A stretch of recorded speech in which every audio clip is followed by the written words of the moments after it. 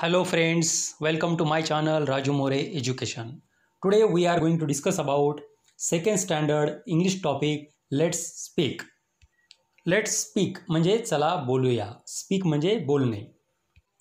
Look, listen and repeat. बघा, ऐका आणि माझ्या पाठीमागे म्हणा. Look म्हणजे बघणे, listen म्हणजे ऐकणे, repeat म्हणजे पाठीमागे म्हणणे. The little girl is sitting between her mother and father. एक छोटी मुलगी आपली आई आणि वडील या दोघांच्या मध्ये बसली आहे. बिटवीन म्हणजे दोघांच्या मध्ये. लिटिल गर्ल म्हणजे छोटी मुलगी. सिटिंग म्हणजे बसली आहे. मदर म्हणजे आई. फादर म्हणजे वडील. You can see in the picture how that small girl is sitting between her father and mother. Between म्हणजे दोघांच्या मध्ये.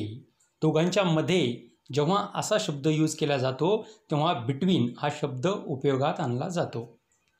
The duck is swimming with her ducklings. बदक हे आपल्या पिलांबरोबर पोहत आहे. डक म्हणजे बदक. डकलिंग्स म्हणजे बदकाची पिल्ले. स्विम म्हणजे पोहणे. विथ म्हणजे बरोबर, च्या बरोबर. You can see in the picture how that duck is swimming with her ducklings. The birds are flying over the trees. झाडाच्या वरती पक्षी उडत आहेत. बर्ड्स म्हणजे पक्षी. फ्लाय म्हणजे उडणे. ट्रीज म्हणजे झाडे.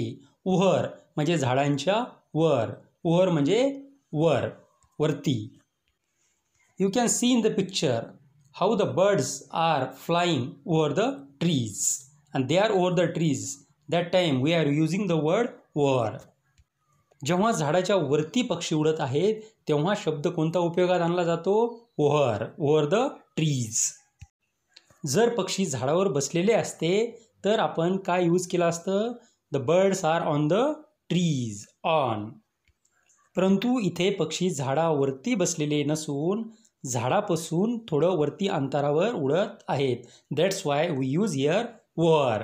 The birds R flying over the trees.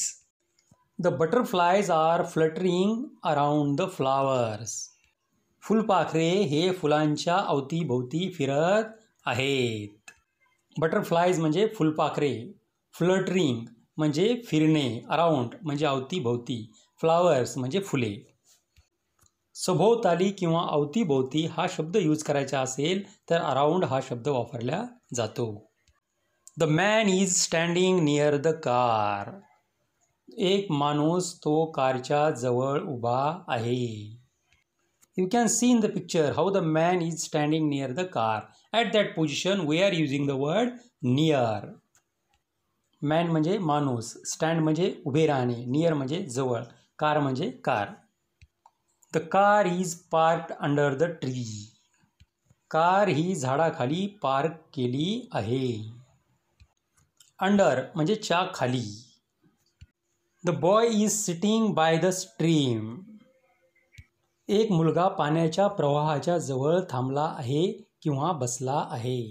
Stream म्हणजे पाण्याचा प्रवाह.